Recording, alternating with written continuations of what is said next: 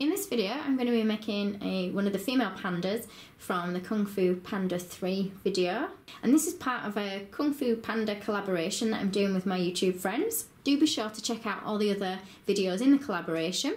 You can find the links to these in the description box below and on screen now. What I've done is baked some little chocolate cakes, and we're just going to pile these up together. Now I've just made little 4-inch ones because I want to keep my cake quite small. I'm just buttercreaming in between. The top cake I've not levelled off, I've left it quite rounded, but that's fine because our figure's going to be a little bit rounded at the top. And I've got a board that's the same size for the bottom, so we'll just put a little bit of buttercream, chocolate buttercream on that, and we'll stick our cake to that like so. I'm just going to rest it on another board for the time being. We'll start to carve the cake a little bit. Mine's quite soft, so you might find that you need to put it in the freezer for 10 minutes just to firm it up a little bit. So we'll take little pieces off. Now we're going to narrow it a little bit at the top, and we're not going too far down. And we want to leave a bigger bit here where a belly's going to be, and we're going to take it under a little bit here. Don't want to go too much underneath, as we've not got any internal support in this cake with it just being small, so it needs to hold its weight up, okay? Okay, so it's a very rough shape. And what we're going to do is cover that shape then in buttercream. You can use chocolate ganache if you prefer. So it's buttercreamed, and now what I'm going to do is take in a little bit of plain white fondant. We're going to roll some little pieces that will form creases at the bottom of a dress. It's a bit soft is this because it's been in my hands a while. So little teardrop shapes, and we'll just push these to the front of the dress.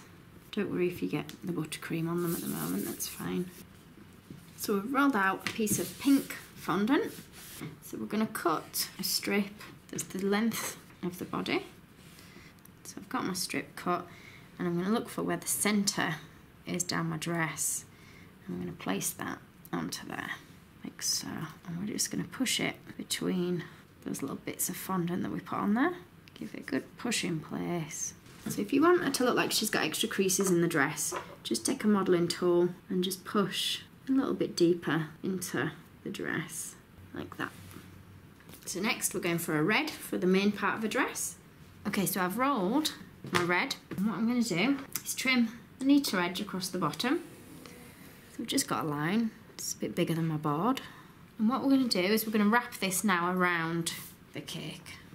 Okay, and what I'm going to do is I'm going to trim it now a bit more to the size that I want. So I'm just going to trim it so it comes down the side of the pink. I'm just going to use scissors. You can use a knife if you prefer. And what I'm going to do is just trim this extra top bit off the top. Give it a push down in place like that. So I'm just going to again push into my creases with the modelling tool to give me deeper lines. So I've cut 2 long thin strips of purple fondant, and what we're going to do is we're going to put these down the front of the dress. So starting at the bottom, bringing that up to the top. If it doesn't stick, just add a little bit of water underneath it to push it into place. Next we're going to use turquoise for the belt, and what I'm going to do is I'm just going to do it in front half and back half rather than one long strip today. So taking our turquoise strip, we're going to put a bit of water on the back. I'm going to put it so it just comes just slightly above the tummy. And what I'll do is I'll trim it off at either side. And then when we add the back one, we'll join it up from here. So taking white, we're going to roll lots of small little balls for the pearls hanging off a dress. And we're going to keep doing this till we've got quite a few. So I'm going to put a little bit of water where I want my pearls to go so that they stick in place. You can use edible glue if you prefer. And we're just going to push those pearls, trying not to squash them, in place. So once we've got the pearls on, we're going to want a little bit of red again. Not too much. We're going to divide it into 2, and we're going to just make some little tassels. So just roll so you're getting a bit of a teardrop shape, and we'll flatten it a little bit at the bottom. Do the same with the other one.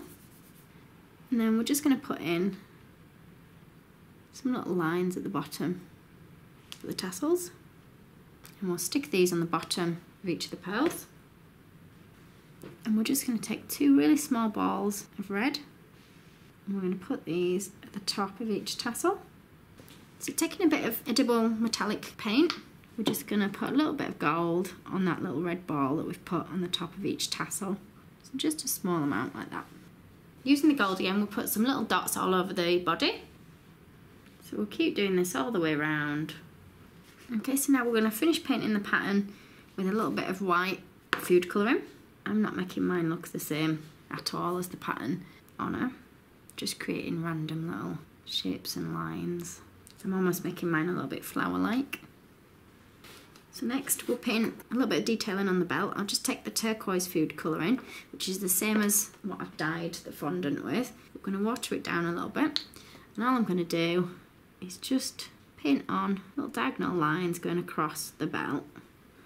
Okay, so for the head, I'm going to use a polystyrene ball in the middle, so it means you're not going to be able to eat the head part of the cake. You can do it with cake inside the head or Rice Krispie treats, but I'm just trying to keep the weight down that's pushing on the cake. Now, I've put a kebab skewer through this one, and I've measured it so it's the same length as my cake. I'm going to take some white fondant. I'm going to use this to put around our face. So I'm just putting a little bit of water on the back of that fondant, and we're going to squash this gradually now onto the polystyrene ball, pushing it around until we cover that ball. So once you've got it covered, work on smoothing that out. So we're going to pinch together, pulling upwards to give her a little bit of a nose. So pulling this bit out, and what I'm going to do is just push slightly above the centre of where her eyes would be, and just down a little bit between where her eyes will go. And then we'll push just up just a little bit. And we're just going to put a little line partway down on the mouth. So we want a little bit of black now. I'm going to roll a really thin piece that will go just on her mouth. See if we can squish this in here. So just a little bit under the mouth. So we've rolled the black fondant nice and thin. I'm going to cut 2 circles. They're not huge because she doesn't have huge black patches on her eyes. And what I'm going to do is I'm just going to push up one end so that we've got a flatter end there. This will go towards a cheek. Do the same with the other one. And we're just going to push our modelling tool then into the eye slightly to create a bit of an indentation. Next, some black for a nose. Start with a bit of an oval. Push a slight indentation in the top of it, just slightly, and I'm going to cut 2 little slits out. Don't know if you can see that very well. Just going to cut 2 little corners off down here. And then this middle bit we're going to pinch nice and thin in the middle. Then we'll get a bit of water on the top of the nose, and we'll just push this onto there like that. So we want a little bit of pink for her lips. I'm just going to roll that nice and thin at either side. So chunkier in the middle, nice and thin on either side. I'm going to push that against the top of her mouth. Now she's going to need some eyes. So we want 2 balls of white. I'll just put a little bit of water in the eye sockets. I'm going to push these into there, like that. And we're going to paint the purple into her eyes, just with them being quite small. It'll be quite fiddly in fondant. So we've got a little bit of purple food colouring that we're just going to paint in. So now we want 2 really tiny black round dots that we're going to push into the centre of the purple. And I'm just going to use the back of my modelling tool to push that down into her eye like that. And then we want 2 really tiny white dots that we're going to stick on the black. So we just need a really small amount of purple for our little eyelashes. And we'll roll a nice long thin purple piece that'll go around the edge of her eye. So I'm just going to push this in place with my paintbrush. And I'm just going to pull it off there. See if we can cut it off so it's got an angle on the end. And we'll cut off another tiny little strand of purple. Stick that next to the other one. And just repeat that then on the other eye. So I'm just going to put a small black piece just under her chin. And what we're going to do is we're going to push the head into the body. Now taking some black, we're going to roll a piece that will go around the back of her neck. So we want it to be thinner at either end and a nice chunky bit that goes around the back of her head. We'll put a little bit of water on that and then get that pushed into place. So just play around with it until you're happy with the positioning of the black bit. So I'm just putting some little lines in now on the edge of her face on the white bit and the black bit. So we're going to take a bit more black now for her ears. So I've got a round ball. I'm just going to push my modelling tool into the centre to create a little ear. And then we're just going to stick these on her head. So next we want a small little piece of white that's going to go at the top of her head for a little hairpiece that she wears. And we're just going to put some little lines running across it with the modelling tool. And then we'll stick that in place on the top of her head. It's getting a bit sticky. If you need to put more lines in, just push those in when it's on her head. I'm just going to put a little piece of pink around the bottom. And then we want a little yellow flower on the edge. So I've got a bit of yellow that I've cut a little flower out of. And we're just going to push that flower, if it wants to go on, onto the side of her hairpiece like that. So we're going to make a little fan for her next. So I've got some modelling paste this time, which is a little bit firmer than my fondant. You can use fondant if you want, but I tend to find this dries much harder and much quicker. So it'll give us a firmer shape for our little fan that we're making. So we're going to roll it out quite thin. Taking a round cutter, we're going to cut out a circle. So what we're going to do is cut a couple of little lines, but we're not going to cut completely into the middle. We're going to leave a little bit there, and then we're going to come back out again, cut out 2 triangles, like so. And then we're going to try and cut this little bit here with a little bit of a curve on it for our basic fan shape. And I'm just going to indent some little lines using the back of my knife now. And I'm just going to take a smaller cutter to just not cut through, but just to make a little indentation of a little curve there. And again, we're just going to use the back of our knife to put some little indentations in for the bottom of the fan. And we'll just add some more indentations. So these ones, we're just making a little bit deeper or a little bit wider. So I'm just using the back of my modelling tool, make sure it stays in its shape. So I'm going to use my purple food colouring mixed with a tiny bit of water, and we're just going to paint onto our fan. You might need to pick it up to get the very edge. And then we're just going to paint little dots and swirls on to create a pattern. Again, it doesn't really have to look like anything in particular, just putting on random swirls and patterns. And then just add a second colour to give it a bit of depth. And then we'll paint on a bit of a butterfly. And we're going to take a honey gold colour to paint on. Okay, so we'll leave this to dry. I'll just give it half an hour to see how hard it's gone. It doesn't need to be rock hard, it just wants to have firmed up a little bit for us to be able to stick it onto our cake. So I've got some pale pink now that we're just going to roll out, and we're going to make her a little bit of a collar with. So we'll just cut a straight edge to start with, divide it in half, and then I'm going to narrow it down. Use these 2 pieces, I'll just narrow that down a little bit more. And I'm just going to trim the top corner off each one, and then we'll just round that off a little bit. And just using the stitching wheel, we'll just put a little line along the edge of the collar. And put a little bit of water on the back. And I'm just going to put that then on the bottom of her neck. Put the next one on and then I'll show you. Sorry, I realise I've done it from the wrong angle for you to be able to see properly. So if I try lift that up, it's just added like that.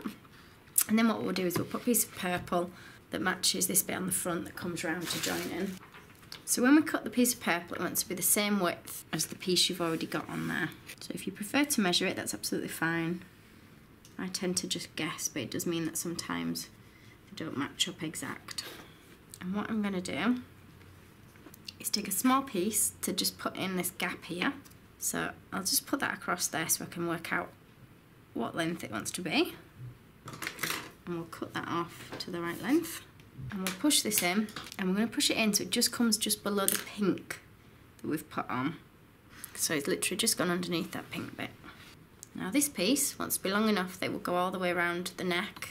So we'll bring it round the back of the neck, and it'll come round to meet the front, and we're just going to snip it off there. Obviously make sure you've got a bit of water in place to hold it on. So I'll just cut it where it meets the other purple bit, and then I'm just going to give it a little rub to see if we can get rid of the join. So we're going to cut a piece that's a little bit wider at the bottom than it is at the top. I'm going to hold it against my cake so I can see how long I want it to be for the arm. So she hasn't got really long arms, they're quite short and stubby. So we'll cut that, so it's just a smaller piece like that. And then what I'm going to do is to pad the arm out. Obviously she needs an arm. If you want to use all black for underneath the sleeve, you can do. I don't have a lot of black left, so what I'm going to do is roll out a little arm in red, and then I'll just use some black for the hand at the end. So she's only got quite small hands, so we'll roll it so it comes to a little point at the end. And I'm just going to pull off a tiny bit there like that for her hand. So this will go on the end of our red bit, and then we'll be able to stick this onto her body. Give it a good press down, not so hard that you push through to your cake though. And then we're going to put her sleeve over the top, so putting that on and over, pushing it down at the back. She's going to have quite a big baggy sleeve at the bottom, that's absolutely fine. So I've cut a long thin pink strip that's going to go around the bottom of this sleeve that we've put on. So measure it around your arm and then trim it to where it wants to be, and then we'll stick this in place with a little bit of water. So once you've got your arm on, we're going to paint it in exactly the same way that you did with your dress, and then you can paint a bit of detail on your pink bit of your sleeve as well. If you've got a photo or a picture to look at, it makes it a little bit easier when you're painting as well. So I've made her a second arm. This time we're going to try and put a bit of a bend in it, because it's going to come up to her face, and we're going to put the fan on her hand. So we've just put a bit of water on the back of that. I'm going to push that firmly into place. If you make the arms too big and chunky, you might find they're a little bit heavy and that they want to just fall off. So if you are finding they're not sticking, just make them a little bit smaller. And we're going to take our little fan, see where we can get that. So play around with it till you get it in the right position. So you want to try and get that bottom bit between her hand and her finger. And what we might need to do is just put a little bit of royal icing behind it to hold it in place. Okay, and I'm just going to squeeze a little bit of royal icing on the back where it's going to come into contact with her face. And we're going to paint up the arm the same as we did with the other one. So once you've painted her up, this is her finished, and I've just placed her on a little board that I've made. I have made a quick video for the board if you want to have a look at that, and I'll put up a nice finished picture of her. Thank you for watching. Don't forget to check out all the other videos in the Kung Fu Panda collaboration. You can find the links to all the other videos in the description box below. If you liked this video and would like to see more, please click on the images of the other videos suggested. Also, please do subscribe to my channel using the button at the bottom right hand corner of the screen. You can also visit my cake website and my Facebook page to see more cakes and ideas.